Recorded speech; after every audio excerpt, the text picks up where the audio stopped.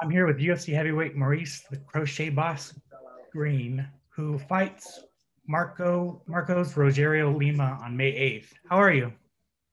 Oh man, I'm doing awesome. I can't complain, man. I get to do what I love for a living.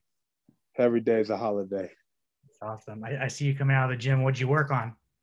Um, Man, a little bit of everything. I'm always working, striking, and just trying to get better in everywhere I can. Sometimes it's the small things that really matter. So, just trying to get back to it. Yes, sir. We're 10 days out. How are you feeling? I feel like $1 million, man. We've taken a long layoff to really take some time and get better and get used to, how everything works with Jackson Wink and just used to getting used to all the new things I'm doing. So I'm ready to fight, man. I'm ready to fight. I mean, there's really not a lot of shit talking or anything to do. I mean, you guys will see the improvements we made on fight night. Awesome. But before we get to your fight, I've noticed that you've been making some dope posters. So I was going to ask you, Fucking the dopest coasters. no, seriously, if you're going to start going by the poster boss. No. The Crochet Boss is my crafting name. That's my alias. Crochet is what has my heart. Coasters, I just get to recycle my beer cans. Okay, now think about it. I repurpose it. So I buy beer, I drink all of it, then I make coasters, and I sell them to you with my signature on the back. And you know it's authentic because I drank that beer. I drank all the beers for all the coasters I make. If you want to call me an alcoholic, that's on you, okay? I call it being crafty. I agree with you. I agree with you. And those coasters are super legit. I was in awe. Thank you. Pretty simple to make. I mean, anybody can really do this shit, man. It's just nobody wants to take the time, spend the effort. I get gratification from using my artistic ability in other ways versus just in the cage. Because I feel like I'm an artist painting a picture in the cage, like I do when I crochet, like I do when I make coasters and put my own touches on it. I call it the crochet boss way. That's how we do them. Right. That's right. You're coming up on a year in Albuquerque, correct? Getting close. Yep, August. August. How are you and the family settling in? We're good, man. We're doing awesome.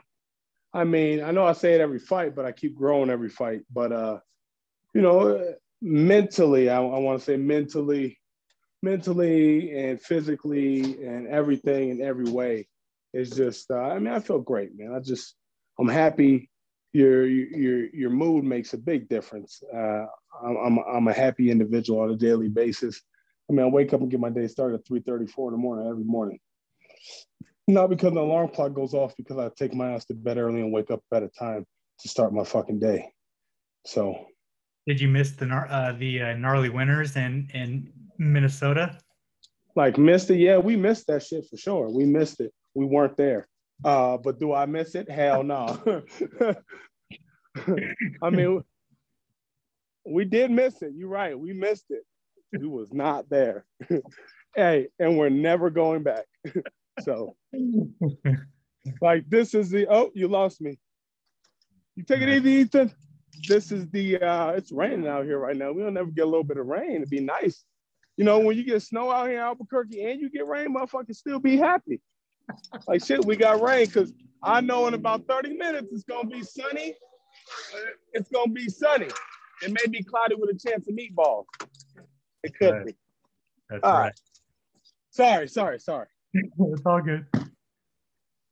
All right, here we go. We're good. Boom. And then I do got to ask about your arm triangle choke against John Volante, because I think it was the most slept on submission of 2020, especially because you were hurt in that fight. Did you practice that at all, or I mean, how did that come? Like, how did that happen? Jiu-jitsu. I just do jiu-jitsu. I do jiu-jitsu. Let's put it that way. I'm not like, there's a lot of MMA fighters that do jiu-jitsu as well, but like I do jiu-jitsu, and I don't do jiu-jitsu just for MMA. I do jiu-jitsu for jiu-jitsu, and I like arm triangles. And I know you can get it from the bottom. And I knew he was sucking air, and I know if I got it just right, I could get the tap, and I did. and I'm the second person to do it. I made history twice. Shit. Let me hit somebody with a twister. Let me go ahead and get 3 up in that motherfucker, you know? If I get another triangle choke, I'm tied with Stefan Struve. So I got to get 3 of those. I got to get 2 more so I can break that record. That's right. All right. So let's talk about Marcos de Lima. What do you think of the matchup? Love it. Wouldn't have took it if I didn't love it. That is true. That is true. I believe I heard you say that this is just, your last fight on your contract. Is that right? I don't know. Actually, I can't answer that question. If it is or not, I'm sure you're gonna want to go out there and make a statement, right? Yeah, man. It's not even, bro. I'm gonna be honest with you. At the end of the day, in 2021, my goal is just to buy a house, man. To buy a house for my family. If you really want me to be honest with you, I know if I can win I know when I win a couple fights, that dream's gonna come true for me and my family, and that's my driving force. I don't give a fuck what, man, from the most respectful, humblest place. I don't give a fuck what Mr. De Lima is doing right now. I'm hoping he's doing everything in his power, which I think he is, because I am, to make sure he comes out here and puts on a show. But it's not going to be enough. It's just, I've put in too much fucking work at this point.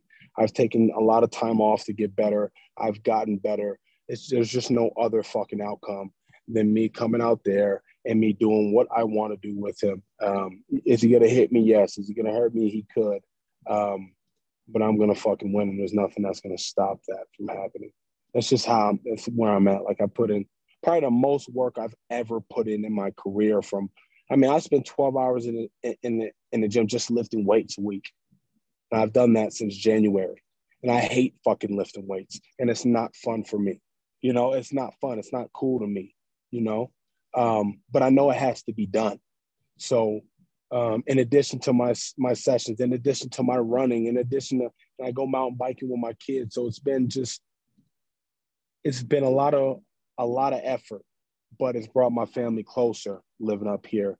And man, like I said, I just want to buy a house this year, and we're going to make that happen. So you think about how it's going to come down to buying a house, and think how I got to do 3 people. That's how I got to do 3 people, because I need that 50 on top of that too. So we're going to have to do 3 people like that. And I'm going to say that. I'm going to put that shit in the world. So if I don't do it, you can say what you want to say about me on the internet, but I'm about to do this nigga bogus. Right. Now, give me if that kind of gives you an idea of what I'm coming from. Sure does. Right. Give me an official prediction. What's going down on next Saturday? I'm just focusing up on winning. That's it. That's what's going down. A lot of gang, win-win shit. Right. That's right. And finally, I know that you're focused solely on this fight. But when you get a win, would you rather fight Carlos Felipe or Tanner Boser? Because I know there's those 2 names just keep coming, keep circling you. You know what? I'm gonna be honest with you. It really doesn't. It doesn't matter right now. I know you're right. I'm focused on De Lima, and you don't beat De Lima, there's no call out that's gonna happen. So let's go out there and get the job done. Number 1, I'll come up with a name. You know, Carlos Felipe was an opportunity. You talk shit, but he may not. Who knows? I don't know. These motherfuckers are not on my level, and I'm gonna say that before you even see it, because I really feel that in my whole heart of hearts. And yeah. Once you start getting up on the upper echelon of the heavyweight division, that's a different story. But these motherfuckers where I'm at, these niggas ain't talking about shit. None of them. When you leaving for Vegas? Next Tuesday, I think. Okay. Yeah, normal. You know, we got to do the whole COVID. We got COVID protocols and shit like that. So if anything, they sometimes want us out there even earlier, you know. Right. But I'm cool. I had my shot and I already had COVID. So I'm good. They cleared me for 90 days. I was like, shit. So I can't get COVID technically till after May 8th. It was like, yeah. I was like, that's what's up. I mean, it sucked that I had to have COVID, but I was asymptomatic, so that's what's up. I got lucky, man. I got very lucky. All joking and laughing shit aside, I was one of the very lucky ones. I had just a lot of fatigue, and I've already had my first shot too, so I should be good to go with that whole COVID shit right now. So all I pray is that my teammate in his corners, not my teammate, my opponent in his corners are able to get to the fight healthy, and that's it, man. You know, I'm not a fucking terrible person all the time, you know. Just like 50% of the time. Maybe 25, okay? Maybe 25. We gotta be terrible like that. Like I have to be like that. Maybe not, right? maybe not. Whatever. Okay. That's right. That's right. All right. I'll let you get out of here. I do want to ask, who are some of your training partners this camp? Oh man, that's just shit. We had Juan Adams, Davion Franklin. He's a Bellator heavyweight. Christian Edwards, number 7th ranked light heavyweight in Bellator. Devin Clark was here for a while. I got to do a little bit of grappling with John. So I mean, there's been a plethora of training partners, more than I can even, and there's just a ton more that I get good rounds in and I get different looks from. So, and I'm forever grateful for all those guys and all the coaches, and you know, it's a team effort, man. I never thought this was like a team effort until like recently. You know, it's a team effort. We all put the work in. We all put the hours in, just so we can get all the glory in 15 minutes. So. Thank you so much for your time, Maurice. If you want to plug your social media and plug your sponsors, go right ahead. Hey, it's the Crochet Boss. You know how to find me on Twitter, Instagram at the Crochet Boss. That's TheCrochet, Boss Life, Boss, BOSS. You can find me on both platforms, and just make sure you guys looking for a hat. Let me go ahead and give you the switcheroo. You guys need some hats. You need some coasters. That's my logo. That's a nice little ball of yarn. You know, go ahead to the crochetballshop.com. We got everything you need there, baby. Cool. Thank you so much. No problem. Thank you so much for the time.